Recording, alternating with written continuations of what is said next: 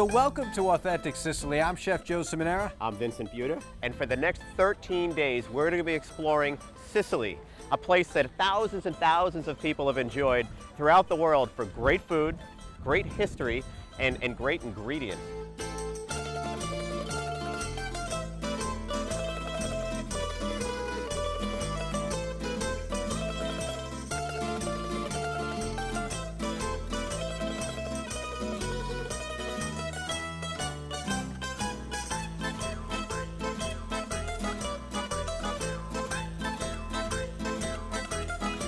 About cheese making in Sicily, where we're going to focus on the spectacular cheeses of Sicily. Oh, we're going to visit the farms where you'll get a first-hand lesson on making a variety of sheep-based cheeses such as ricotta, tuma, and pecorino. And really, we're going to learn about the dishes that are made from these cheeses, from cannoli to cassata. Exactly, and you know, we're going to also visit a farm, Vince, in Ragusa to understand why the cacio from this region differs from the cacio in Lazio, such as Rome, and how it's aged in caves. I think, you know, wines always come into this. We're going to be pairing local wines with the cheeses that you learn about so that we understand how they're doing it here in Sicily. All right, Joe, we're still in Ragusa, here in Sicily at Ragusa Latte, which is where they make cheeses. Absolutely. What's going on here now? We're going to take a look at all the cheeses, but I see these giant vats. What is this? Yeah, well, these are the holding vats, Vince, for the milk. Now, what happens is there's a farm right over here which they have something like about 2,500 cows. Wow. And you know, every now and again they'll get milked. It'll go into a big vat on their side. They'll pasteurize it, and then what'll happen is the trucks will come here with the milk. They'll hook up to these hoses right here, get put into these holding vats. You see there's pipes, they go all around the facility. That way they can just let the milk go, and everything is done with milk. There's no water here as far as making the cheeses, where a lot of companies will actually mold mozzarella with water. This company uses straight milk. Wow, this is the real stuff, the authentic Sicilian cheeses. So the milk goes inside, we're gonna go inside, we're gonna watch them make ricotta, we're gonna watch them make mozzarella, we're gonna see all the cheeses they make here, and then we're even gonna go out and see the cheeses aged and ready for salt cured. Okay, great. Well, let's take a look at that, all right? Let's go. All right.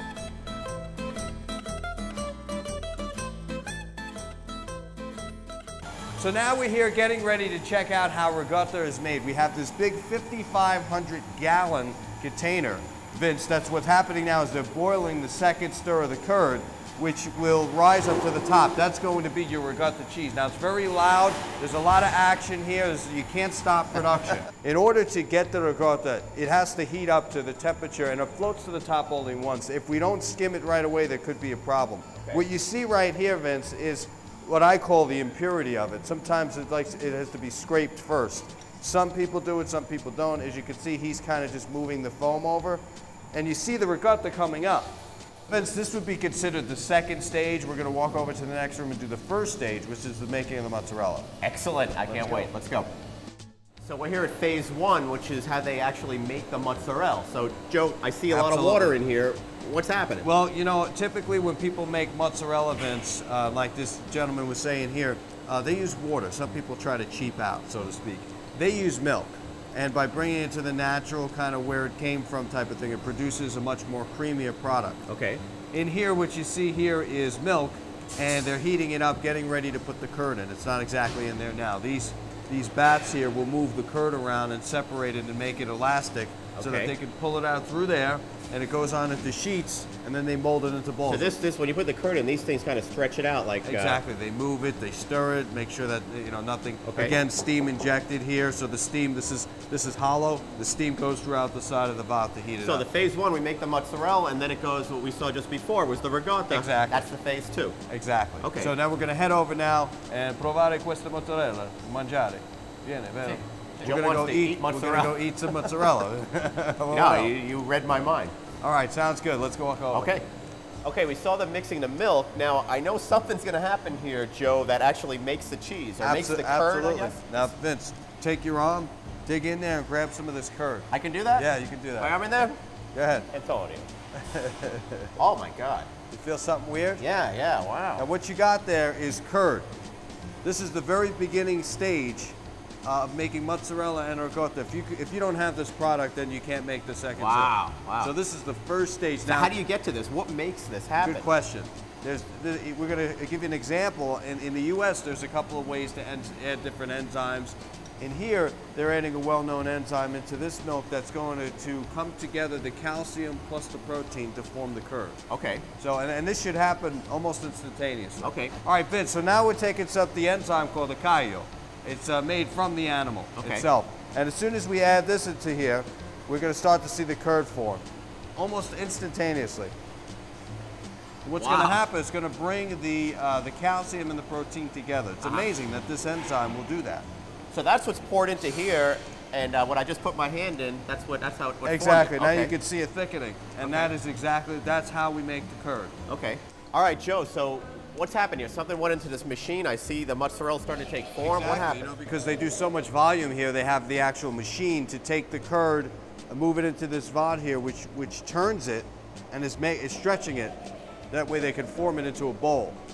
So this, when it turns it, it's creating the texture that we see mozzarella in? Now there's a time limit here. You can't overwork it or else the mozzarella gets tough. Oh, okay. So let's walk over here. We'll check out the final product. Okay, great. So this just came out of the machine. It's still warm. Exactly. And what they do, Vince, is they mold it like this and pinch the top. Remember that long thing that he had? Yeah, sure. He made it into a bread. Almost looks like a challah bread. All right, and this is how it looks. So you go from there's a lot of stages now that we know from mozzarella. There's the curd. Right. It's the making of the curd. It's the boiling of the actual mozzarella. This is the first stage. That liquid then is brought into that room to be boiled again and cultivate the ricotta cheese. And that's the ricotta, the second boiling. Exactly. And the first boiling is this. And you know, they never throw away that water. So it's always, you know, there's no waste here. So you're seeing it from the scratch. Right. Antonio, come on back in here. Thank you so much. Grazie, and also, grazie. Look at how good looking this guy is. He's a male model, mozzarella man of the year. Faccia bella. Grazie. Grazie, paesano. All right, so now we're here. We're going to learn a little bit about how fresh ricotta is cultivated. Now, we have my friend here. ¿Cómo se llama, paesano? Lei come si chiama? Giorgio. We got a lot of Giorgios around here. Like the fragrance. Giorgio is going to show us how to actually scrape the top, or this is actually the curdle? The curd floating to the top, which is what ricotta is. Yeah, I have no idea how even ricotta gets made. So what happens? It's heated here or something? It's heated up. Then the fragments lead to the top. The curds come to the top, that's the actual ricotta. That's the ricotta. Okay. Where then it's skimmed, and then through the process of letting it sit out and then being refrigerated, you have your ricotta. This is amazing. This is just an old wood-burning furnace, flat stove. You can see he's got this hooked up to a pulley. He probably at some point will pull it and probably slide it over somewhere else.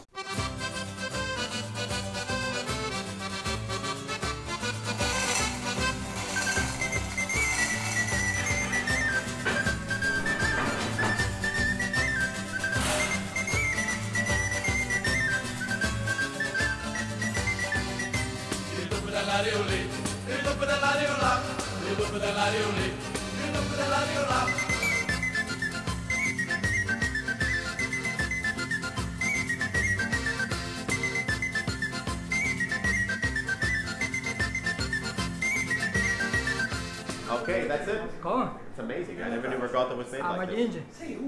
All right, now Vince, we talked about forming it by hand and then forming it in a loaf pan or some kind of a So what we just saw was he formed it by hand. They put it in here. Right. And they put some wood in here to get the shape right. Exactly, they get the wood shape right. And then they walk over here.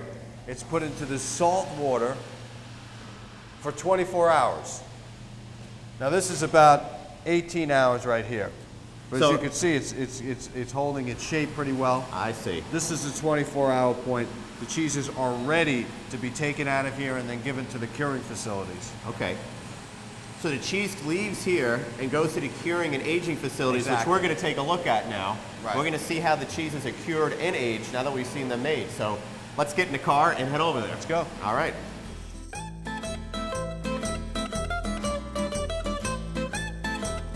Okay, we're here at the Candido Cheese Aging and Curing Facility. Now you just saw we were making the cheese. We saw how the whole process worked. We're here with Mario Candido and Gary Portuesi, who will be interpreting for us. So Mario, the cheeses are made and then they're put in the vats over here for aging.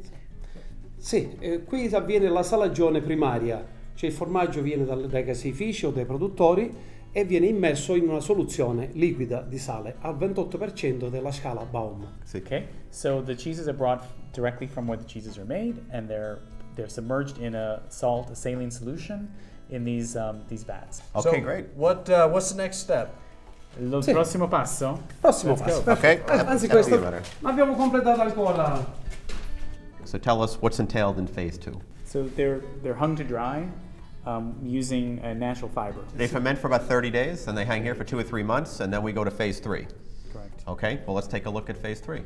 This third phase, this goes through the machine. This scrub brushes with a solution of water, and it actually scrubs free any kind of residue, any kind of mold. So now, is this ready to be consumed? This is restaurant or house ready, so to speak? Ready to eat now, but it won't be ready to be graded to be used for grading purposes for about another 6 months or so.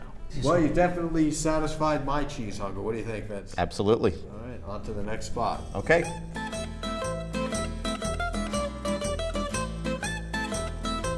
Hi, I'm here with Anthony Giglio. Anthony, thanks so much for joining me here today. Thank you.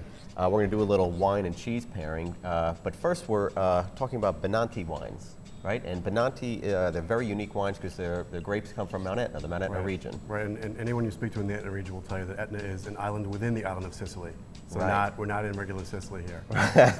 We're in the different Sicily. And Exactly. it's the altitude, I suppose, and the Volcanic the soil, altitude, a million factors. It's all the French called terroir that come into play with these wines. Right. I will say this though, for the first one we're going to try, we're actually going to Ragusa, which is another Benanti property in the south. Okay, fantastic. And So we have here poured Il Drago. El Drago. Cheese. Why is cheese important in pairing with wines to begin with? Why do you even use cheese? Why don't you use something else? Well, I think it all goes back to wine's agricultural foundation, and everything that's on the farm comes from the farm and goes with what's made at the farm. I So I see. think cheese from the animals that are eating in the vineyards nearby and the So fields. it's a and- natural progression. Absolutely. I like cheese, don't get me wrong. I hope you I'm do. not questioning the tradition here. I hope you do. I just didn't know where it came from. And when you're pairing wines with cheeses, just in general, for sort of a regular guy like myself, because Right. I wouldn't know, Right. where to begin. What am I looking for with types of cheeses and types of wines? What's some of the simple It's great. tips? Depending on the type of milk used, you could have different signposts, like different go-tos for cow's milk is mellower than sheep's milk, and sheep's milk is mellower than goat's milk per se. Okay. But also with the wines that you're going to pair with them, you want to try and add, if you're going to have something spicy like a pepata, you look for a wine that has more spice in it. Okay. A creamy cow's milk cheese, you want something that's a little lighter and more fruity. Okay. There's a movement lately where people are pairing more white wines. Fromagers are pairing more white wine with cheese. But here in Sicily, red wine is the wine of the island. So Okay. we're gonna go, national style here and say we're gonna do red wines, 3 reds with 3 different cheeses that are very, very local. Perfect. And these, you mentioned the cheeses, they're local cheeses, great cheeses here in Sicily. What do we have specifically here? What type of cheese is this? The first one that we're going to pair with Il Drapo, which is 100% Nero d'Avola from the south, is this beautiful Caciocavallo, which locally they call provola, but it's the same cheese, and it's in the States you'll usually find it as Caciocavallo. Caciocavallo. And it's 100% cow's milk. It's very, very creamy at different stages of aging, and you can see this has actually got some age to it. There's a little bit of a drying around the rind, but they can be served creamy, creamy white, fresh, or as they age, they get drier and drier and more golden in color, a little more browning coming in from the sides. Okay. Now, my last question before we actually do this is, do you take the cheese before, or do you drink the wine and take the cheese? Is it? It's a great question. Does it matter? I'm going to say taste the cheese first on Okay. its own, Okay. then take another bite with the wine and see how it changes completely, because every time you taste a big red that has tannin, which is in all red wine, that bitterness that comes upon you after you sip needs fat to break it. So Okay. I'm going to say take a bite of the cheese. I'm going to do just that. We're going to take a little bite here. Okay. Just a little one. Taste Okay. it on its own. You taste it's creamy, soft. It's a great cheese, very light. Not very salty, very light. Right? Now take a sip of the wine and see what happens. Again, 100% Nero d'Avola Il Drapo Okay. from Syracuse. It's a gorgeous wine. Nero d'Avola, the indigenous grape of Sicily. So this has got a little more body to it, or what would you call it? It was a. Yeah, believe So it or the not, softness of the cheese with. soft on the cheese, but among the reds here from Sicily, Right. Nero d'Avola is actually one of the fruitier, softer reds you could put against cheeses. Nero d'Avola is often compared to Pinot Noir. To put it in context. I'm enjoying it. I'm going you get for that more. beautiful garnet color, and it's not overwhelmingly powerful. Okay, excellent. All right, Anthony, we have our second wine, and we're going to pair that with the cheese with the kick, right? Yes. So we have this again, the pecorino pepato fresco. Right. Peppercorns in there. We have a little spice. We're going to take it up a notch with a wine. We're going to use the Maiora, which is a blend of 50% Nero d'Avola with Petit Verdot, Syrah, and just a tiny splash of Tannat. Okay. And what is Tannat? Tannat is actually a French grape used mostly as a blending wine, but it's actually found a new life in Uruguay, where you actually find bottles of 100% Tannat. I just like the word. Tannat. Tannat. Because it doesn't sound like all the other People will French know grapes. that I know my wines. I'll just say, a little touch of Tannat. There you go. You sound like a pro now, man. Thank you. All right, so again, we're going to taste the cheese first, and then after you swallow, then taste the wine and see what happens. Okay, It'll so what will change this cheese do completely. to my palate, though, in comparison to the wine? What's happening with this cheese, and why you paired it with this wine? Okay, so because it's sheep's milk, it's going to have a little more pungency to it. Right, And then you right. have peppercorns, And which then- add a real kick to it. And then the wine should make it come together really beautifully. Comes together? Does it mellow it out, or it just blends with that type of flavor? I think it tames the peppery spice. Tames that. Okay. Okay, but All that's right. that's just No, my listen, that's unqualified. As you've said many times, it's all in the individual taste to this. Now, if I'm obviously. offered a plate like this, I'm going to go for the peppercorn. Okay, So no, go it's please. every man for himself here. You take yours first. I'm going to grab that one. Take yours first. This is great. Great Sicilian cheeses. So I'll eat it first. And Creamy, but here comes the spice. I got the peppercorn coming. And taste of this beautiful wine. I'll do the swirl.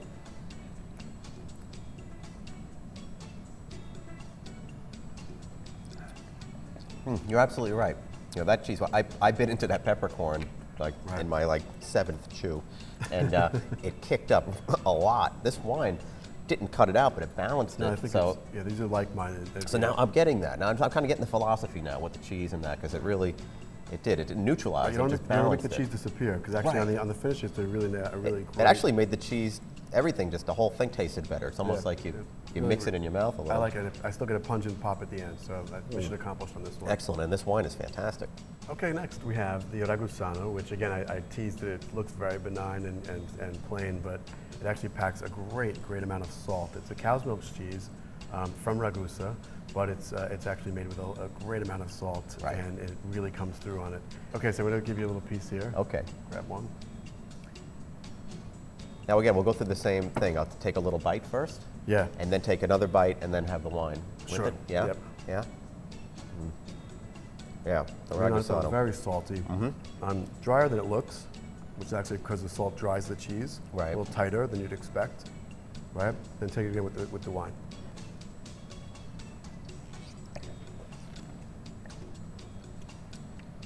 I get this too, but they both have two flavors that are coming in here Right. that worked well together, as opposed to this cheese. This is Right. what's this cheese again? The pecorino pepato. The pecorino. Yeah, that they sort of offset each other a little. This became two flavors that.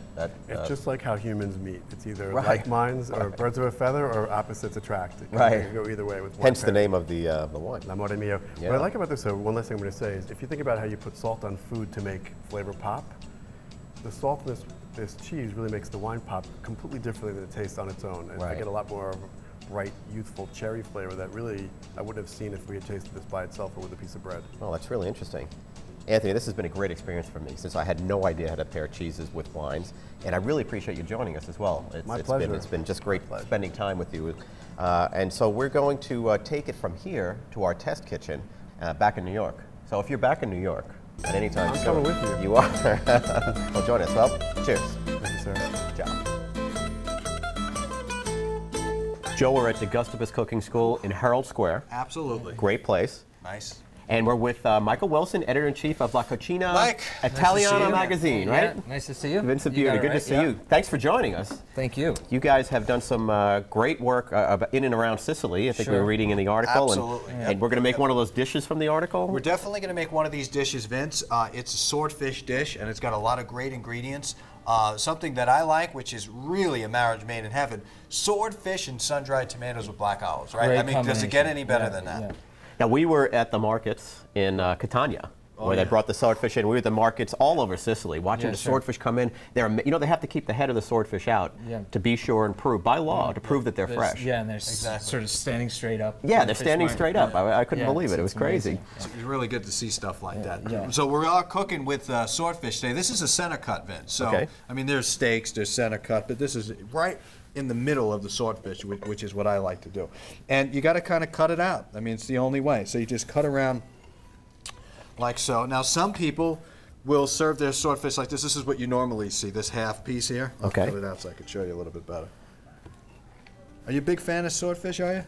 I love swordfish. You know, most people, sometimes they'll tie it. Me, I just like to cut it down just for purposes of what we're doing today. We're going to use 2 pieces, but maybe again, let me do 4. We got some hungry people looking at us. I don't want to get jumped after the shoot. Listen, Michael's got a lot of people at La Cucina Italiana that want some of this. Exactly. You know, and I was even warned on the side, you know, hey, remember this. If I don't get my swordfish, you don't realize. But your crew went from Chef Falou to Siracusa, so they did a lot of coastal they did, surveying. and you know, an inland route as well. But Sicilian swordfish is some of the best in the world, and they sort of, the swordfish themselves sort of funnel through the Straits of Messina up there, where the island sort of meets the bottom of the boot, right? And they fish them there. So when you're up near Cefalù, up in the north there on the coast, you find just the most amazing swordfish coming in so fresh right off the boat. Every day we were at a market, we saw swordfish out there, tuna too, and a few other things. But swordfish was always the one. Yeah, swordfish was always there though. So what are you making here, Joe? Well, you know, I'm just kind of cleaning the swordfish at this point, and then you know it's important to season it. So we just want to take a little bit of salt. That's sea salt. That is sea salt. Use the sea salt. And we watch them harvest this. It's amazing. Yeah, that comes in through little basins along the sea, and yeah, it is amazing. Exactly. So what we want to do is always try to kind of keep your hands somewhat clean and different from any raw items that you have. We got a really hot pan here. There is a trick to searing fish, especially if it's not non-stick. You just want to take a little bit of oil, and you want to take it off the fire. You want to make sure that the pan is really smoking hot, and just put your oil back in there like that.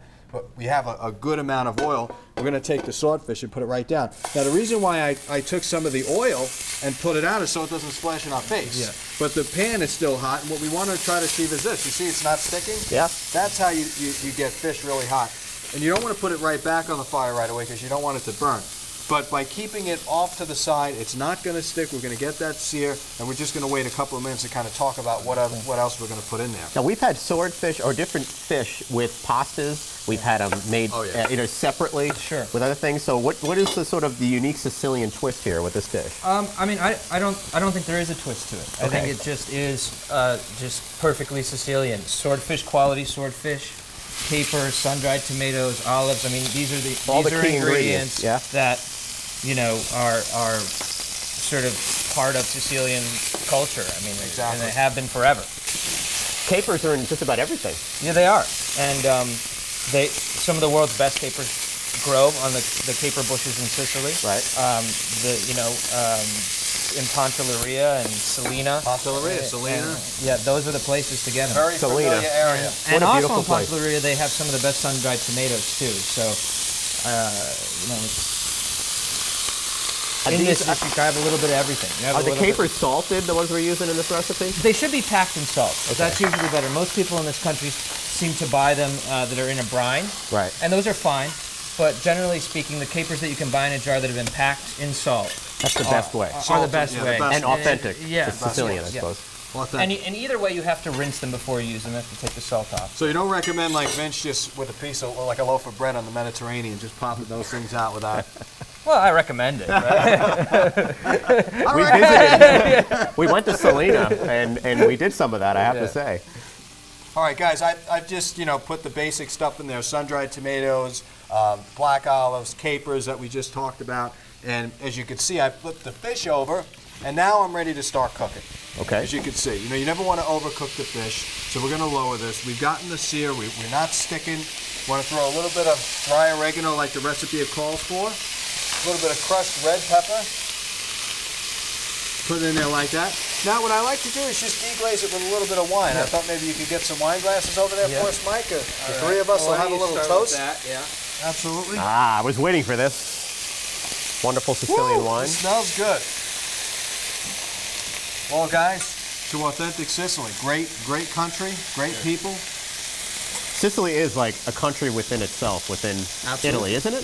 It is, and it's and and they say Etna's an island within Sicily as well. Absolutely. It's amazing how diverse it is. I'm going to throw mine in there like so. Hope you guys don't mind. You can throw that in there. I'm drinking it. And this is great with red wine. A lot of people might think, oh, it's this, and you should use white wine, and actually, this is a dish, and it's great to eat with red wine. It's to deglaze it with red wine. Wow. You're absolutely right. Now the final touches here, butter, and we're just about done, guys. We're gonna let this cook down, raise the heat a little bit so we can get a nice sauce. Vince, can I have a plate, please? Plate coming. Joe, once again, another dish we're seeing made that took a couple of minutes to make. All these great fresh ingredients, all healthy, organic, simple ingredients that you can find. Simple.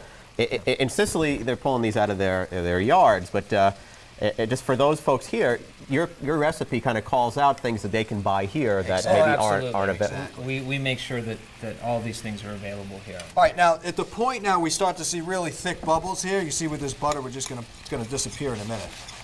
Is this like a sauce you're putting on, this or is is an it actual sauce? So I mean, while I'm kind of cooking down nice, I'm gonna take some of our ingredients that we place and just put them on top here so they kind of hold a little structure. And we got our sun-dried tomato, we got our onions. And this is a real simple, easy, quick dish.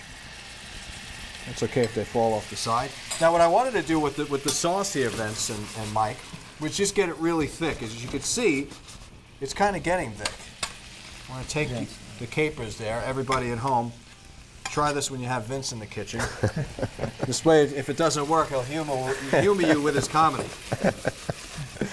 We can't laugh ourselves through this, Joe. This is a serious thing. This is very serious. Sicilian cooking. See how nice and thick it got? Yeah, yeah. Now, if we go too much, it'll break. So what we want to do is take some of the sauce, put it right around the side like that.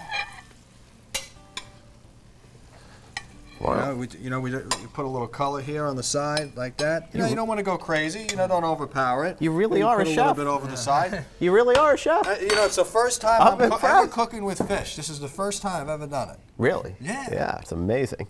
All right. Well, here you have it. So that's my version of what I saw out of the recipe. But I mean, Mike, as usual, you do a great job as really locating these incredible recipes, and we just duplicate them. Yeah. You did a fantastic job. Well, guys, or at least it looks that way and smells that way. Let's try to taste and get in there. All right, let's see what the fork says now. Yeah, Okay, that's the real test. The fork's got to talk. Are you jumping in? On the side here. All right, I'm down over here too. Chefs typically take a step back and just watch. You want to see our reaction? Well, we like to be able to run to the door in case it's not what everybody thinks it is. That is fantastic. Good. Is the fish nice and tender? The fish is extremely tender. It's got a little kick to it too. I can feel. What'd you put in? The crushed red pepper. Yeah, the crushed red peppers. Yeah. But the sauce is so light and tasty. Great job.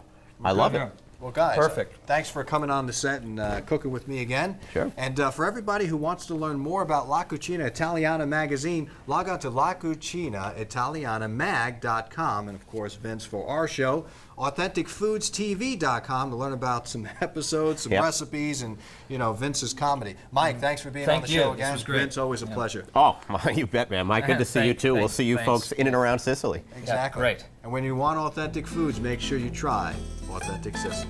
Ciao.